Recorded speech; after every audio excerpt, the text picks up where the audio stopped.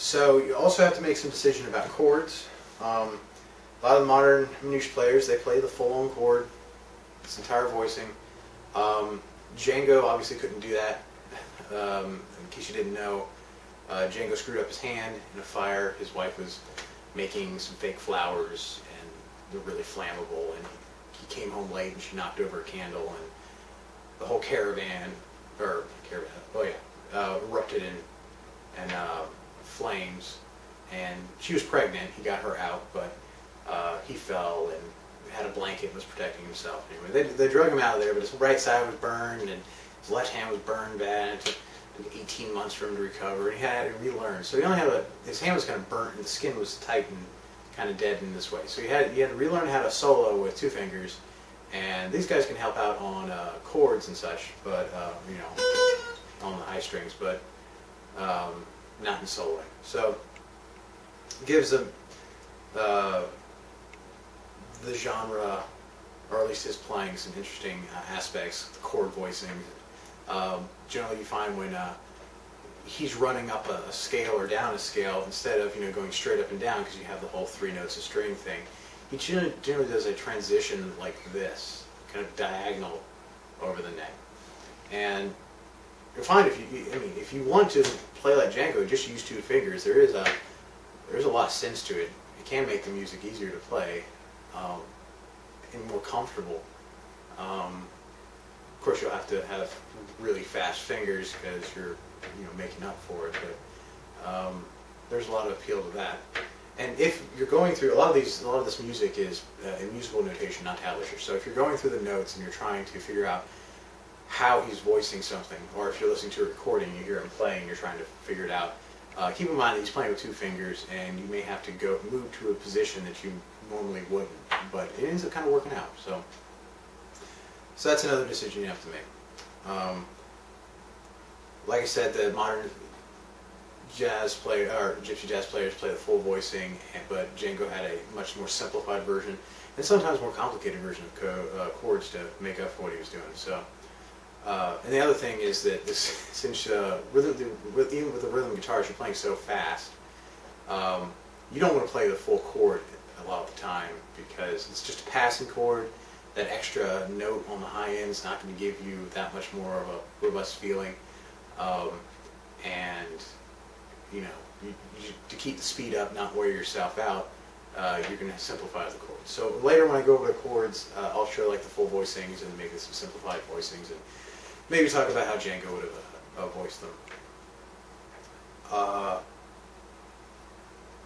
When learning this music, like these were standards for Django. Records he was hearing coming from America, 78s. Songs everybody knew. Of course, he made his own songs. And a lot of times he would take songs such as like a Tiger Rag and then just make it his own, like Django, which became Django's Tiger. So when you're learning these things, pick a song. You end up picking a song and then go and find the standard chords. Now they're all over the internet. They're in this like a boxy kind of notation with like little arrows in there just signifying which beat, which chord falls in on. You can find how to read them online. They really give you the standards. I'll go over how to read those in a bit. So the other things you're going to need to learn this music are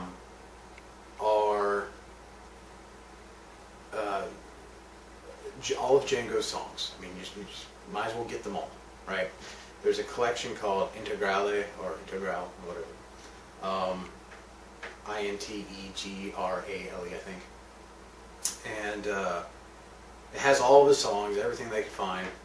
Stuff from when he was like 13, playing on a banjo guitar with a music group, all the way up till late 40s when he was playing on a Gibson Electric. It's 22 CD sets, so 40 CDs worth, and it's kind of overwhelming. But go ahead and get it.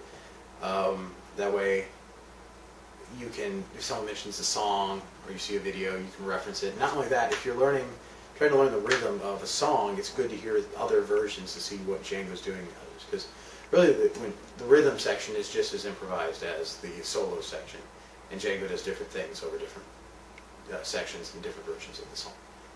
Um, so once you have all of his songs, you need to pick out maybe like 10 that you just really like, that you really get into. It's very important to have songs that you really like, because you're going to be working these things to death and you don't want to get sick of them. So pick songs that you really feel. And sometimes with this music it's hard because, you know, the modern music is so much different than what you're hearing.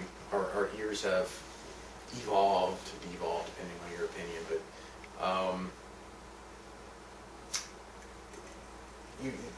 the minor songs like Minor Swing and Dark Eyes, those tend to appeal more to modern listeners.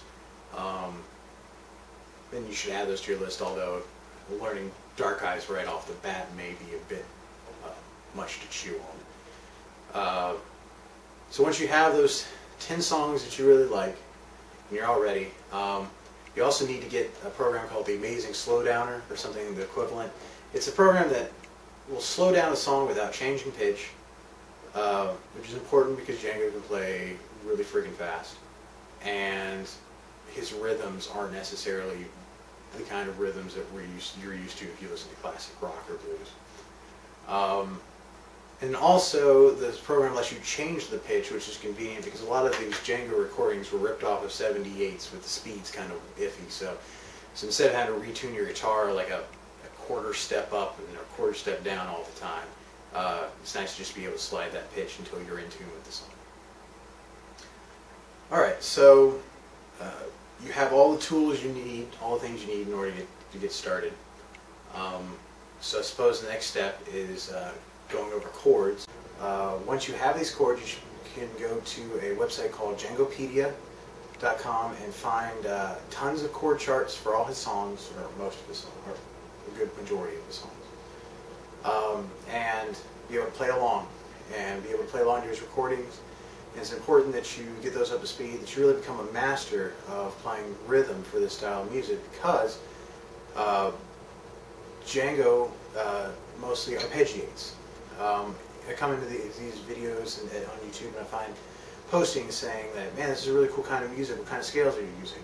Which almost becomes a ridiculous question once you start getting into this stuff. Now, he does use scales, major, minor, harmonic, minor, a lot of diminished runs, but the majority of it is arpeggiating over chords, thinking, what chord is the rhythm player on right now, what notes do I need to play in order to accent that note, or those chords rather, and really continue the melody and the vibe of the song.